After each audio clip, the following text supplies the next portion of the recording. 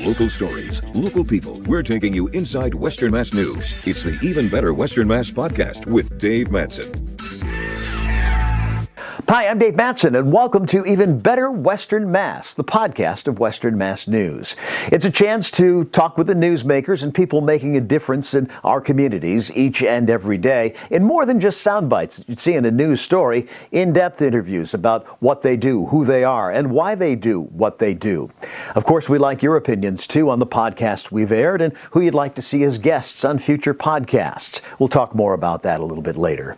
My guest this week is Springfield Mayor Domenic Sarno. Domenic Sarno elected to his fifth term as mayor in November, making him the longest-serving mayor in Springfield history.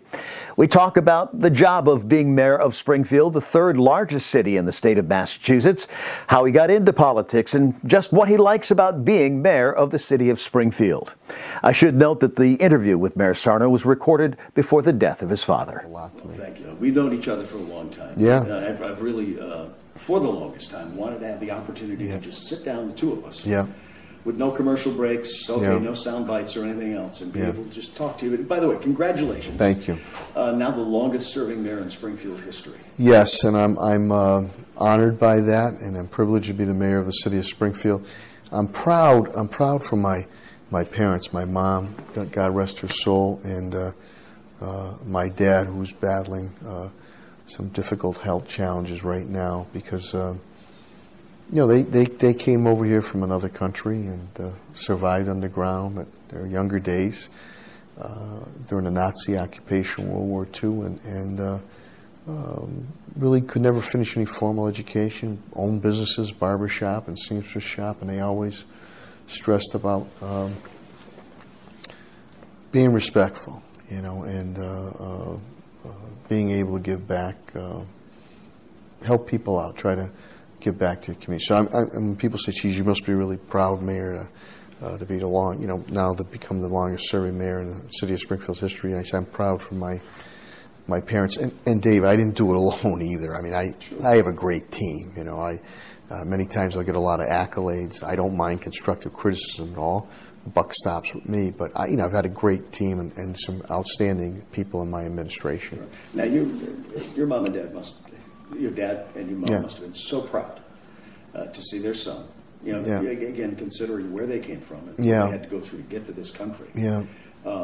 Become the mayor of the third largest city in Massachusetts. And I showed my dad. I had communiques that came from Bresciano, Italy, and it's only a small town of about 5,000 people, though here in the Springfield area, you probably have 13 to 15,000 Brescianese in the area, southern Italy.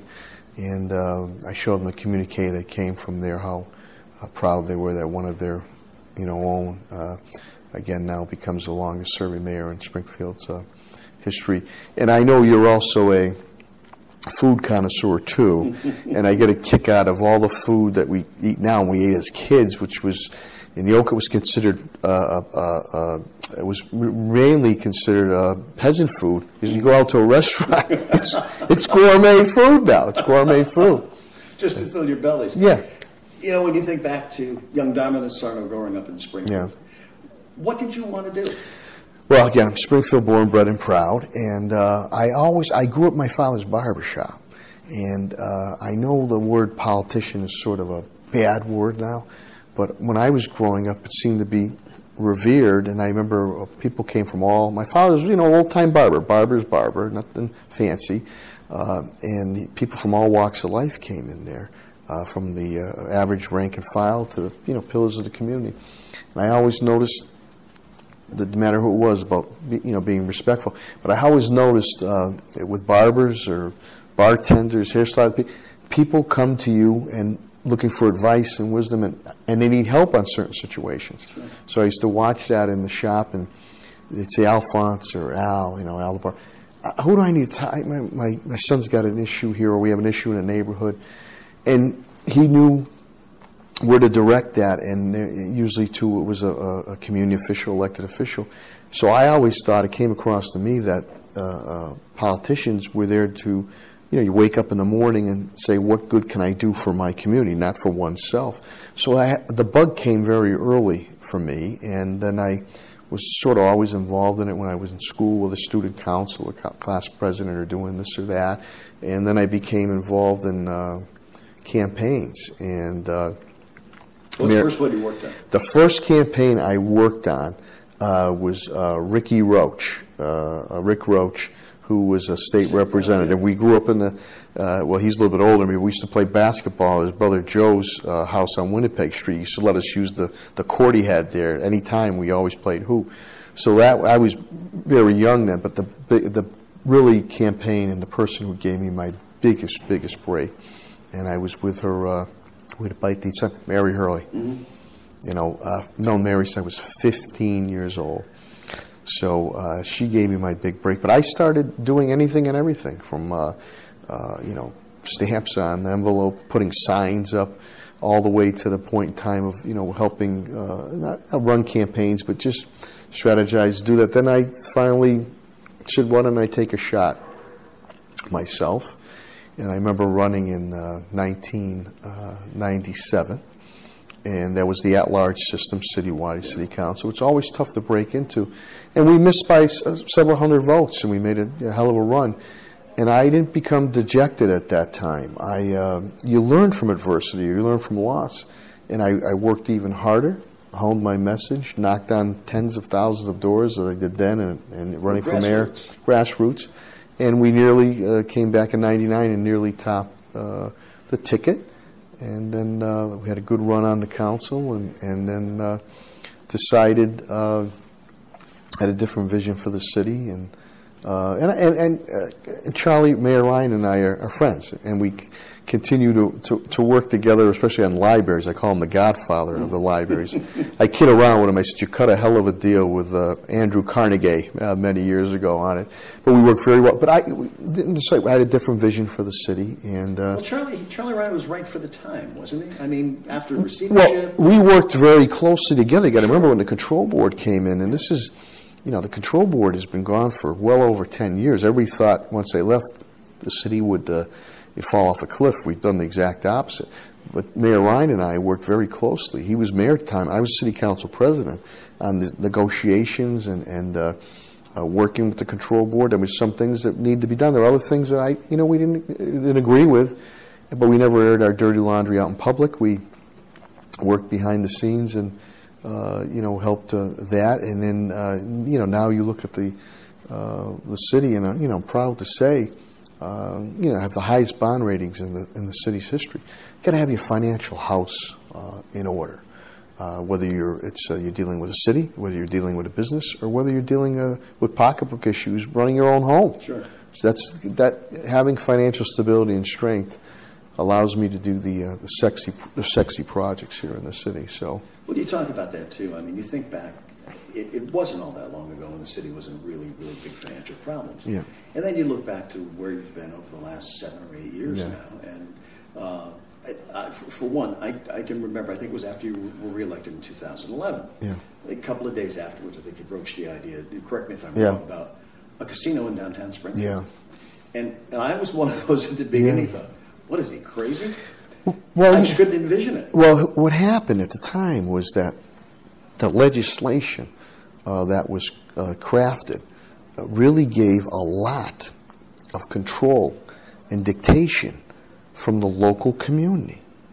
So I had started changing the moniker of the city of Springfield. People, what do you expect the city of Springfield to? Why not Springfield? Sure. So again, the legislation at the time put across, you had Governor Patrick, the legislative leadership at the time, then with now it's Leader Wagner, Joe Wagner. You had, then it was Senate or President at the time, Stan Rosenberg, and Speaker DeLeo. The way it was crafted, it really indicated that we, the city, myself, could call the shot to say exactly what we wanted here and how we wanted to make an all-engulfing benefit to the entire city. So I said, why not?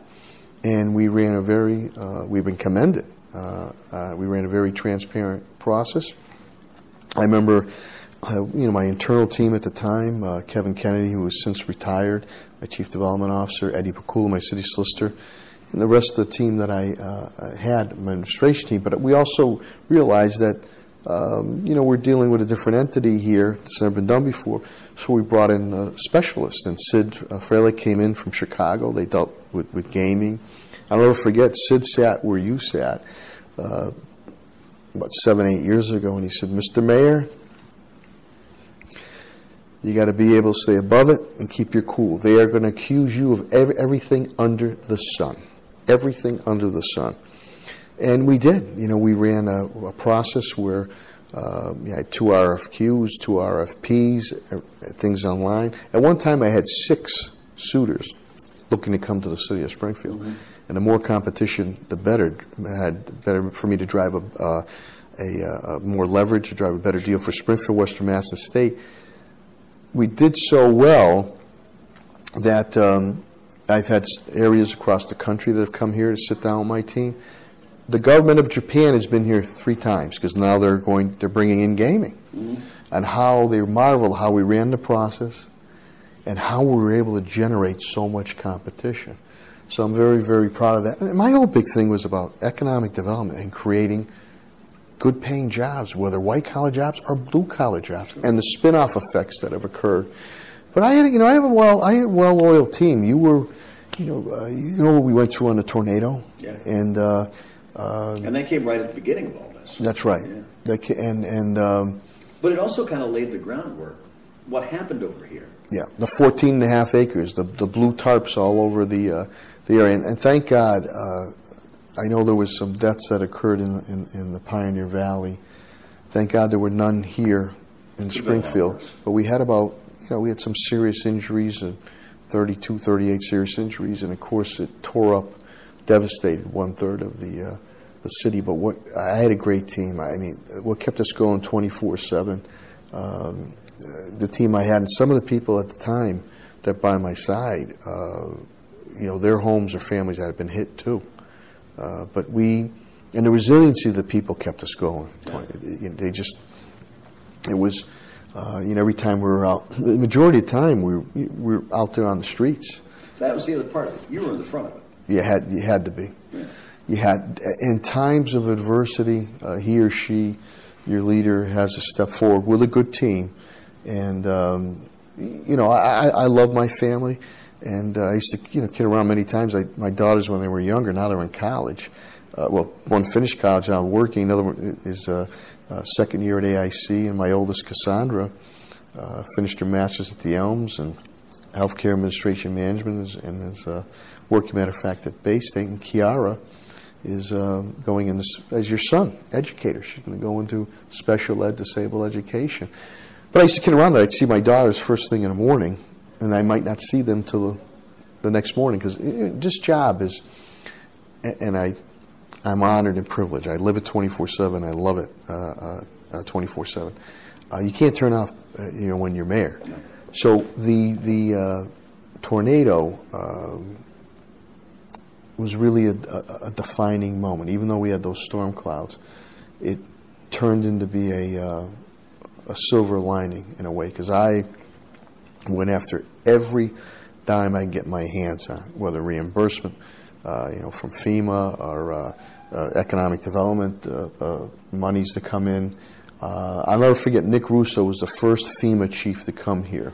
He was a retired fire chief from the eastern part of the state, and he said it publicly too. And when we've been asked to speak in the air across the country, to tell you the truth, with some of my people, he said, "I've been to 80 natural disasters, and I've seen just natural disasters become man-made disasters because of the utter chaotic mismanagement."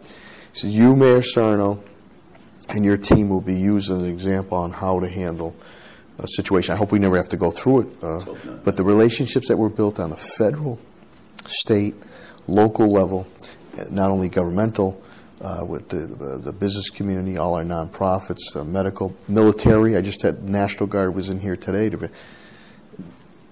I'm using the sports analogy.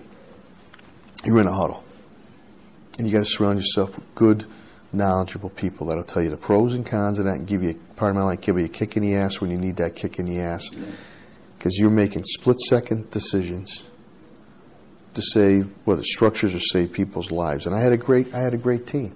So now, when you look at somebody eye to eye,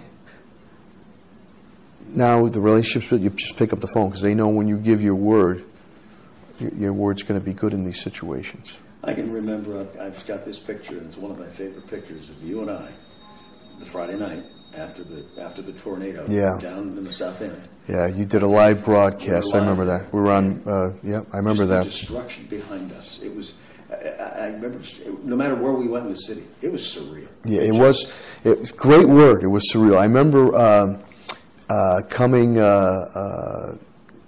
downtown. We had working with the state. We commandeered the Mass Mutual Center. We had about 400 families there because of the hit there, and we had other satellite. But I remember coming down. It was either 2:30 in the morning after we left the emergency preparedness. It was so. Remember, the day was so hot and humid. It was like a drip. It was dripping all. You had a blanket of sweat on you, and I remember my brave and dedicated men and women in blue, and how many heroic saves were made by police and fire. But they had said to me, "Hey, Mayor, you got to come down, take a walk down South Main Street." So I did. And you use the word, the twilight zone, Rod Sterling, surreal. You're absolutely right. Downtown, many of our electrical lines are below ground. Right. So you had buildings that were completely shredded, but the lights were on, TVs were on. It was unbelievable. And then they told me, I don't know, I got home very late or early in the morning just to try to fresh up, get a couple hours sleep before. They said, East Forest Park, Mayor, they said, you're not going to recognize it. Now I'm Springfield born, bred, and proud. I got to that Island Pond Road area. It was complete. That area was complete devastation there, and I was about, I don't know if it was 5:30 or it's like 6 in the morning, and then I went. But it was in New England, Dave. You've been around for a long time, well-respected, award-winning broadcaster. Yeah, okay, New England. You expect once in a while, maybe you get a blizzard, maybe you get a hurricane, a nor'easter that roars up the East Coast. Never in our wildest dreams would you ever expect now you a tornado. Touched on that, and I got to this is still one of my favorite moments with you. The night of the October snowstorm. Oh my! Oh, that! And it was about midnight when you showed up at the DPW. The DPW, and you're sitting in there. You were in the room by yourself. Yeah. On your flip phone. Yeah. And I teased you about it. I still have that old flip phone there, too, and I have a new flip phone, but yeah. But, I mean, that was another one. I mean, that was just in the same year. When you stop and think about it, it's like, my goodness, what else can happen? And I'll never forget, you came up, they're always working hard. It was about midnight you came up. 40 came up. And I'll never forget Commissioner, now since retired Police Commissioner Bill Fidget, great guy, coming in there, and we're on air now, but he came in there and he went, Mayor, it is effing bad out there. And that was another thing. When it happened, I remember Saturday, Al Schwalick, since retired DPW director, gave me a call at home. The situation has changed drastically. And when it started, it came down hard. Right, and it was pre-Halloween, late October. So the leaves, everything's still on the trees. So it was about 2 or 2:30 in the afternoon, and power started going out. I remember at my house it started going out, and it was. And I'm not big on this computer or these games they play, but it was like a Pac-Man game. It took me literally, and from my house, I'm in the Forest Park area, off Tiffany Street, maybe take me 8-10 minutes to get to DPW.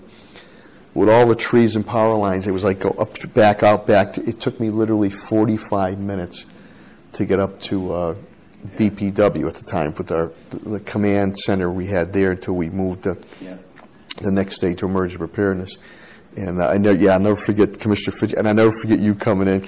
And my phone was going dead, and they found an old charger for me. And so that, people were affected. That was a good week. Yeah, people were affected as short as 6 days to 10 days. I know I was affected.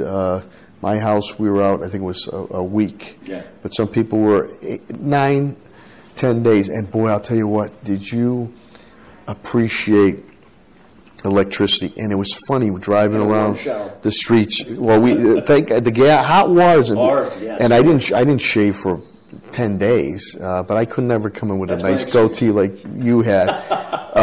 But it was almost like a Western when you were driving. No lights on, and if people had fireplaces, all you saw was smoke coming from their chimneys. Now you think that had to be. And we opened up Central, by the way. We did that on our own with Helen Carlton Harris, and we had 700. Well, here's the thing. And resilience. We work well with the Red Cross, all the providers. In the morning time, whether tornado or the nor'easter, every early morning I would have anywhere from 28, 32 direct reports where everybody was in there from all walks of fields in there, and we would troubleshoot immediately who needs this, boom, and then we hit the streets.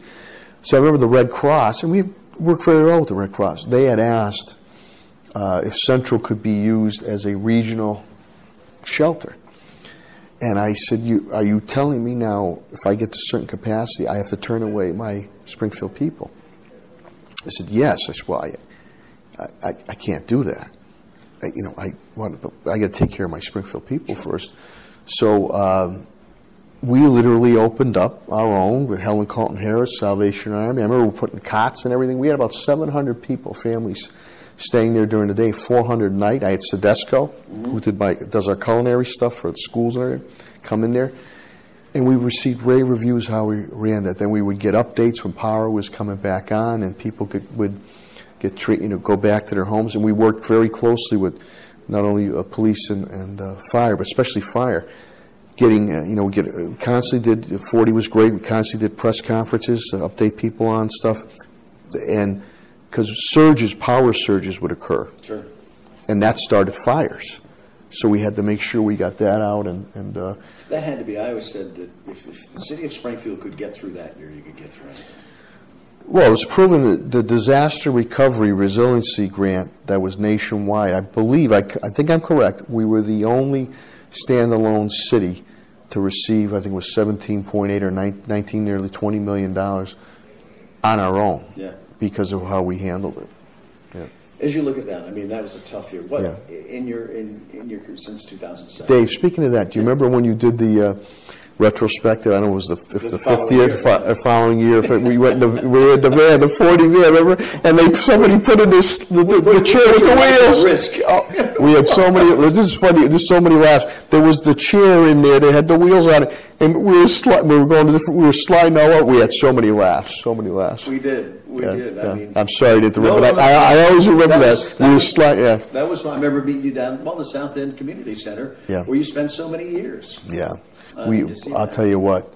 We helped out thousands of kids there, and every time I walk in there, I just was in there for the Bright Nights Ball to thank all our very generous business community and philanthropic donors to Bright Nights. We did the thank you there before going to the Aria Ballroom at MGM, and they have the old South End community sign up there. It still brings a tear to my eye, and I'm glad that's part of the MGM complex there. It really is when you see that. Yeah. And getting back to that. Yeah. What a beautiful addition to the city. I mean, everything. I can remember walking down here for the first time. It was during, I think, Thanksgiving parade, the after Thanksgiving parade, the balloon parade, and going, it's like, you would never know that this has never been here. That's right. How well integrated it was, and I know there was a lot of disappointment when there wasn't that.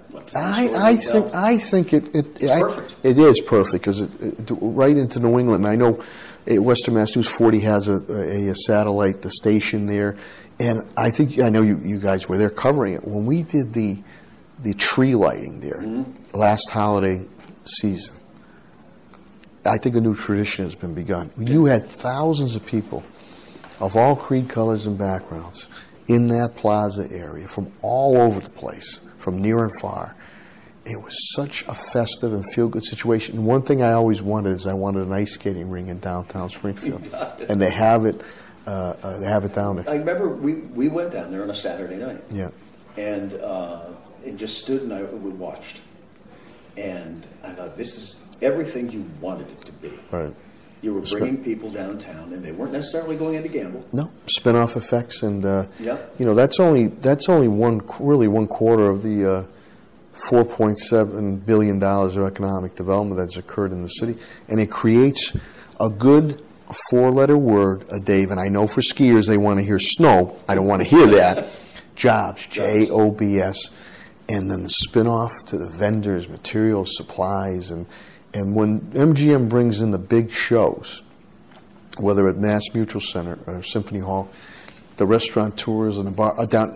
They're thriving. They love it. They love the Red Sox Winter Weekend. Red Sox Winter Weekend. The T-Birds, the local ownership here, the Paul Picknells, and really never any problems or never any issues. The only thing I'll tell you that drives me crazy or sleepless at night, I think it does for any urban mayors in America, he or she, this gunplay with youth or gang violence. That's the only thing drives me crazy, and I know it many a times. We are arresting, and 40 reports on this, we are arresting, our brave and dedicated police officers are arresting these individuals 3-4 times, and these are violent repeat criminal offenders. Yeah, what the hell does it take to keep them locked up? Some are doing it now, the last 3 or 4 months, bracelets and monitors on. So I'm going to continue to push my bail legislation. I'm going to continue to work with Governor Baker. He has the dangerous legislation.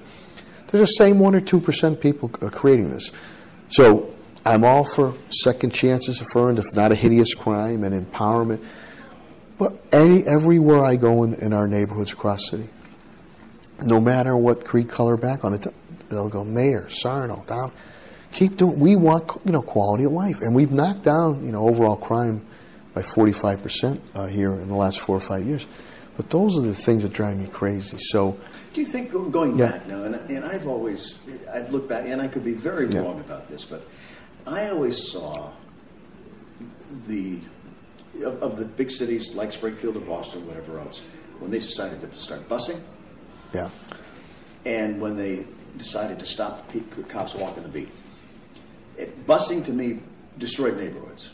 Those neighborhoods that Springfield was built upon, and taking the cop off the street they didn't know face to face, and putting him in a cruiser because that was what they did. So we're it's back to the future in a way. Yeah. Our C3 policing, which has been nationally recognized, is really getting back to the neighborhoods and working with the residents, the businesses, the nonprofits, the churches, religious, being part of the solution. And then, of course, I also created an ordinance flex squad, quality of life flex squad. People love that.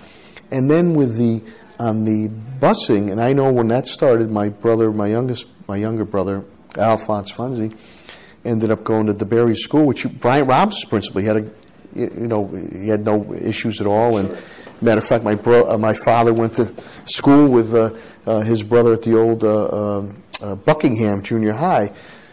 So now we're getting back to the neighborhood schools, and $616 million of new and renovated schools, the most in the Commonwealth of Massachusetts. And then we're given some choice too, where people say, I want to go to the Conservatory of the Arts we have on State Street, or I want to go to this specialty school. But we've gone more, it's back to the future. And so we're given more options, more neighborhood schools, walking. But you'd be surprised at how many parents want their kids on a bus at times. But we're getting back to more of the neighborhood schools, and getting to C3 is more of the neighborhood model of policing. It's building trust again, isn't it? Right. It is building trust. And I just think that we have very good and mutually respectful relations with our residents and the police department. But like in any profession, 98% of the time, things are done well and good things happen. You're always going to have those issues that crop up in any profession that will and have been and continue to be dealt with. As you deal with them, that's I can't believe we've been here for almost half an hour. Really? Well, you give it's so relaxing and comfortable with you. But as you look at as mayor, what do you see up to this point in time, your greatest achievement? I think a couple things, but leading us, my team, a team, leading us through those devastating times of the tornado, the EF3 tornado. And, we had the tornado. I think that was a big defining moment. I think also nothing can move forward without financial stability and strength, been able to do that. But I think a defining moment of the tornado. Yeah. The tornado was the biggest thing, because many people just, again, with that Chief Nick Russo, the first FEMA chief that came here, he talked about areas that have gone through natural disasters years ago that are still trying to recover. I think that was a major defining moment. And I think it also led to, again, any urban mayor in America, he or she, will tell you three things to knock down the vicious cycle of poverty and public safety issues. One is family, familiar, which sometimes is difficult to get into. 1A, education. 1B, jobs, put our people to work. If you look at all the fronts on finances, economic development, our schools, quality of life issues, public safety, we have made tremendous gains. There's much more to be done, don't get me wrong. And Springfield's a very caring city. We accept and take everyone and everyone. And I, many times, will ask my surrounding areas, more affluent areas, we could use a little bit of help at times here. But I think if you see the major thing, because, you faced a major natural disaster. That's right. And sometimes places never recover from that. So I was, again, I had a great team, and I think that was a major defining moment of my administration. And I wanted to touch on this, you took a lot of heat when you backed Charlie Baker for many things. Yeah. But backed Charlie Baker from re-election. And one of the beauties I see of small-town government is that you're not running as a Republican or a Democrat. No. You're running as Don Sarno or whatever else. And I look at that, and when I see what's going on in Washington, and I see that, it's like, this is what it's supposed to be. That's right. In Washington, you see this. Here in Massachusetts, Springfield, you see this. I'm a Democrat, but I'm a centrist. I'm a moderate Democrat. Much in the way that Governor Baker is on the Republican side. And I've always said, I don't give a... Oh, I can't say it. Wait, this is not on broadcast. Okay, I don't give a... Yeah. If a good idea comes that helps out my residents and business community, city of Springfield, whether it's a Democrat, Republican, or Independent, if it's something good, common sense, we're going to do it. Governor Baker, Lieutenant Governor Pleedman, they've been fantastic to me. We've struck up a really kinship, a great relationship. So when it came to, and I backed plenty of Democrats before, but I'm old school. Somebody has been good to me. It's been good to the city. And when they asked me, Mayor, so that was my whole point of contention there. And I'll tell you what's really killing us, government, and why good people don't want to be involved in government anymore or not want to go through it. And I don't mind constructive criticism. I know I'm under a microscope. But you have these, and I've said it many times, you have these fringe extreme groups, whether on the left or on the right, that scream the loudest, but nothing gets done. I'm hoping whether local, federal, and state elections, I think a message is going to be sent that more people are going to come more back to the moderate, centrist, common sense. What's good for the community, not who yells and screams the most. And I think that has really hurt both parties. So I look to say, listen, I'm not an Einstein.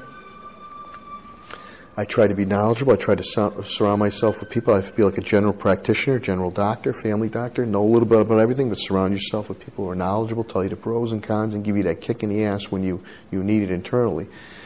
But I think people, and a lot of times you don't hear them scream the loudest.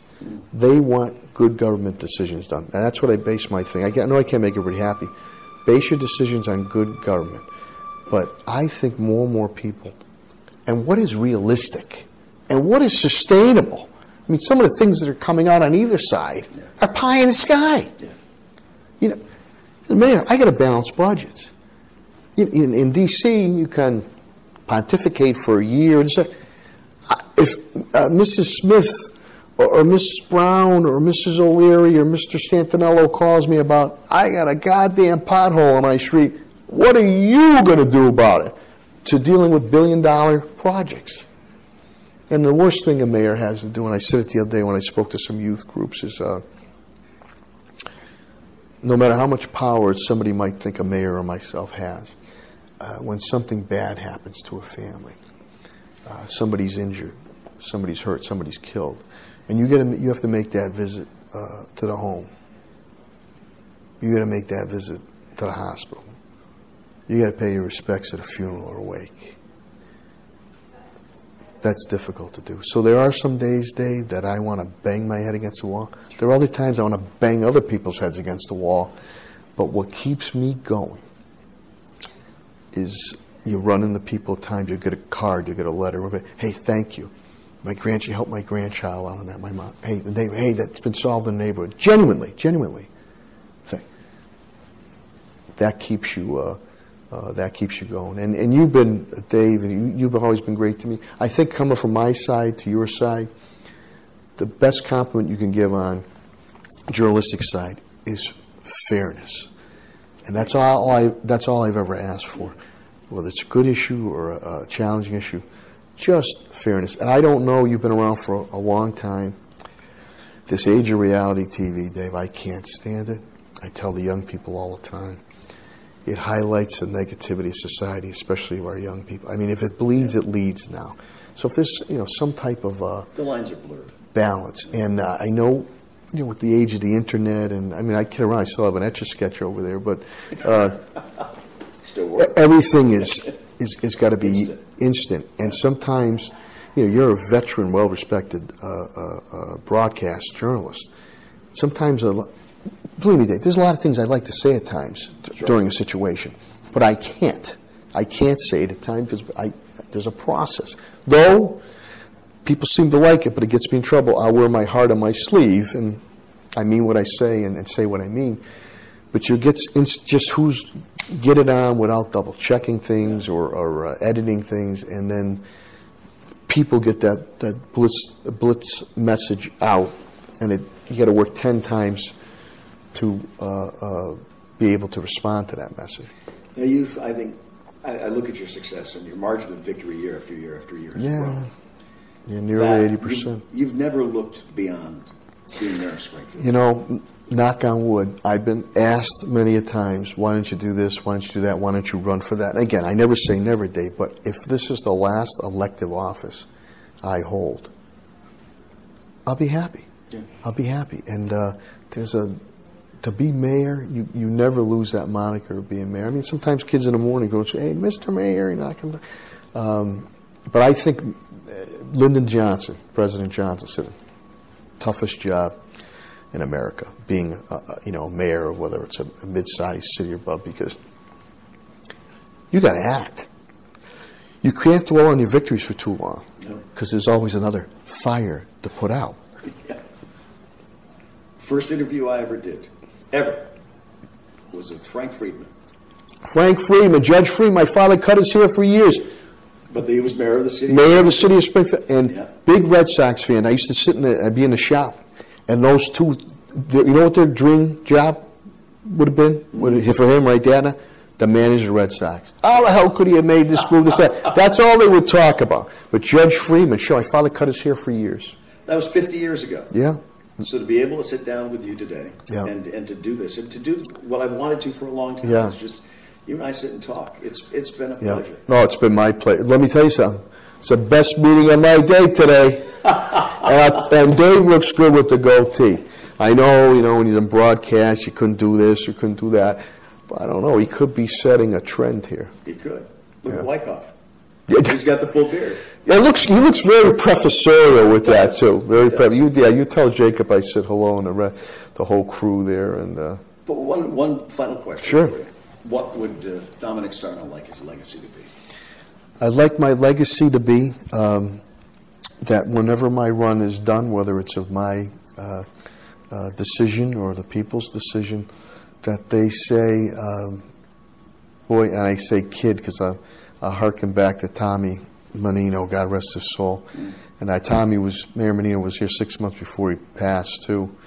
When I didn't go to Boston that much, but if it was something good to the city, I would go. Sure. So he used to always call me the kid. And fast forward, Marty Walsh, when Marty became mayor out there, when they came out there, we were going to a New England Gun Summit or anti-violence summit. And he called me, sir, and I go, geez, Marty. He goes, well, Dom, you've been around for a little while now.